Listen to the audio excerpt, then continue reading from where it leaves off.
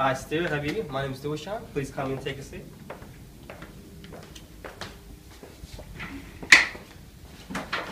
Stu, what are you eating for today? It all started 10 minutes ago. My milkshake brings all the boys to the yard, and they're like, it's better than yours. Damn right, it's better than yours. I could teach you, but I have to charge. My milkshake brings all the boys to the yard, and they're like, it's better than yours. Damn right, it's better than yours. I could teach you, but I have to charge. Man, I keep getting this lateral ankle sprains. I'm gonna get to a podiatrist.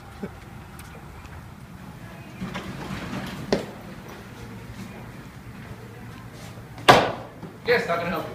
Hi, I'm here to see a podiatrist. Yep, just wait in the waiting room. I'll call it out to you. Thanks, bro.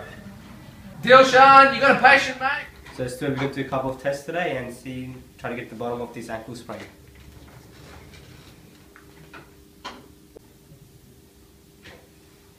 Hey Stuart, after looking at your x-rays, we can definitely rule out that it's not an osseous problem. You can't see any foot fracture or bone damage on your rear foot, mid foot, forefoot.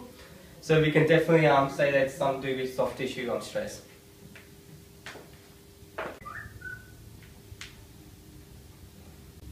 So from the x-ray images, we found that it's more related to a tissue problem. So because of that, we're going to conduct a few tests to see which ligament is under pressure. So the first one is we're going to conduct an anterior draw test, which put pressure on the anterior tibiofibular ligament, which I got you to stabilize your tibia, and then apply anterior force to the heel, which you did produce pain there. So we move from the second test, which is a tilt test, which tests the calcaneofibular ligament, and which same was you stabilize your distal tibia and apply the inversion force, in which you still produce pain. So from all those tests we've done before, we found out that these three tissues are the ones being under pressure.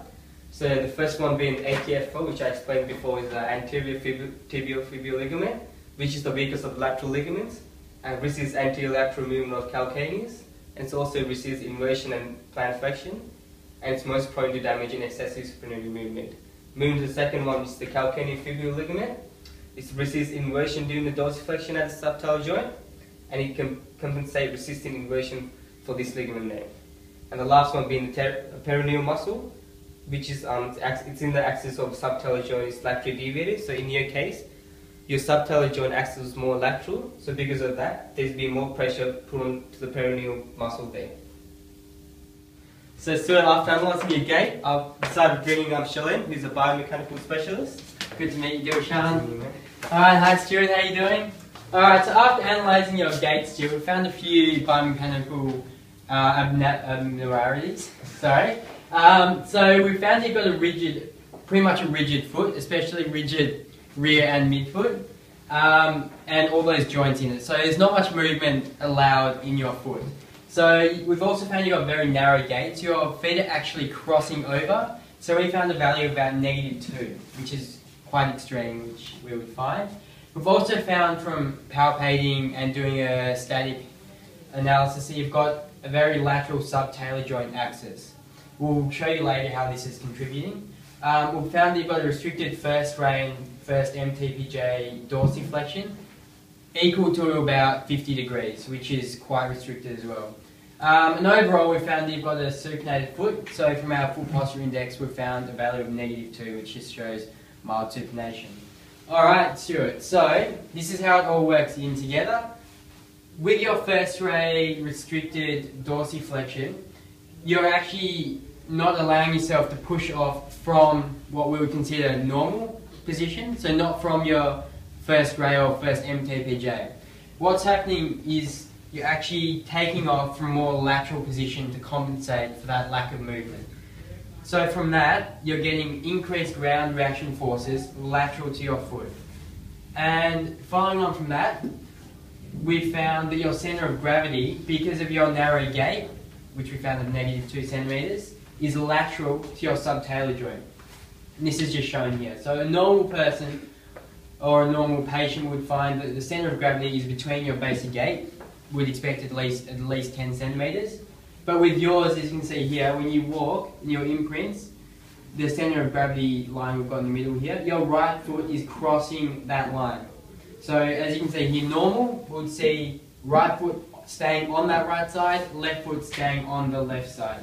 So in conjunction with your restricted dorsiflexion and increased loading laterally, you can see here that when you're pushing off from your right foot, ground force, or your gravity, the gravity force is actually lateral to your subtalar joint, causing pressure down your lateral side and in causing lateral sprains.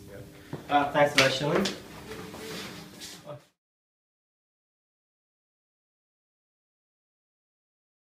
Thank you for coming in to start your treatment plan today, Stuart. Yep, Just looking at the referral letter from your podiatrist, it seems that from your biomechanical analysis, we have found overloading on your lateral plantar surface, and in turn leading to overloading of the peroneal muscles. Yeah. So we're going to work on strengthening the peroneal muscles today, and trying to get some stability and balance back in your life. Awesome. Let's get started. To help deal with Stuart's lateral ankle sprains, I'm going to try to alter his biomechanics by strengthening his calf muscles, trying to help him get some more balance, especially strengthening his pronators. This will prevent lateral ankle sprains.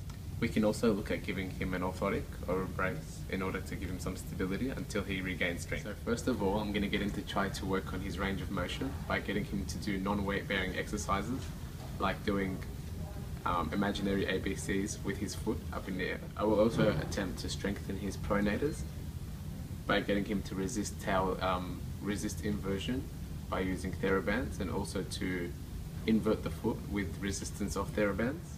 I will get him to strengthen his plantar flexors by getting him to do calf raises, first on one foot, and then we'll get both feet involved. We can also help him work on his balance by getting him to do tandem stance, static and dynamic, 30 seconds eyes open, 30 seconds eyes closed. And as for dealing with pain, we can refer Stuart off to a GP to prescribe him some painkillers.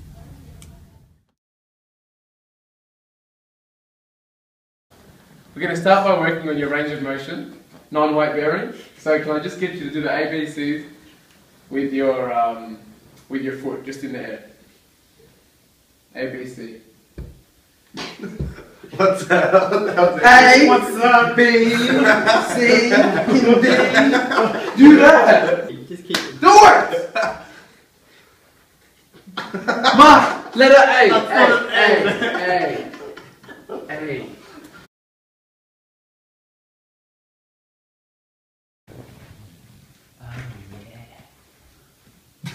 Yep, other one. Now both together. That's some good. We can also work on the strengthening of the peroneal muscles by contracting them concentrically using a TheraBand for resistance.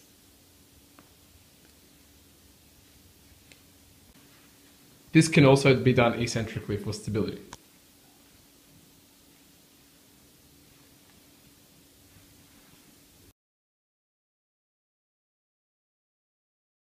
Stuart's treatment management, we've made it patient-centered, so we need to get him to be doing stuff that he would be doing on the job, which is handing out tickets, and he's losing stability on that job. So if we can get him to just balance on this ball and act as if he's handing out tickets on that ball, then that should be all good.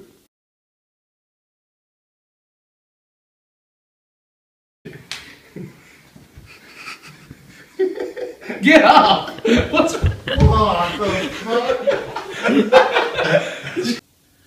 Also, to work on his balance, we can get him to do tandem stance, whether that's static or dynamic. 30 seconds eyes open, 30 seconds eyes closed. So if you want to try that, Mark? Yep, just walk in a straight line. Now turn around and go with your eyes closed. Hey, get all trippy. Get trippy, get trippy. Alright, alright! Stuart.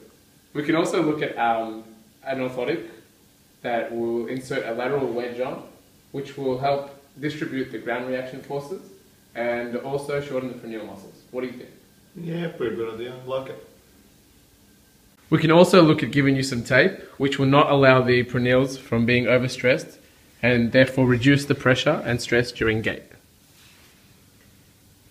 Keep doing it.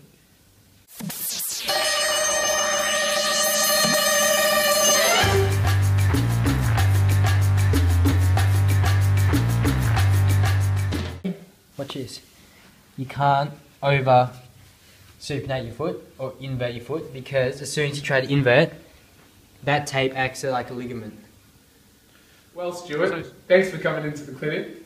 I'm also going to refer you off to a GP to get some painkillers and manage the pain while we strengthen those muscles up.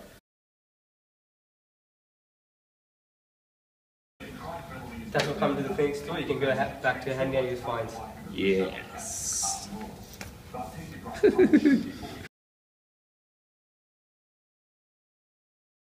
Okay, so furthering on and supporting our findings and treatment, Thomas, Kaminsky and Morrison in 2007 conducted a systematic review of foot characteristics in association with inversion ankle injury.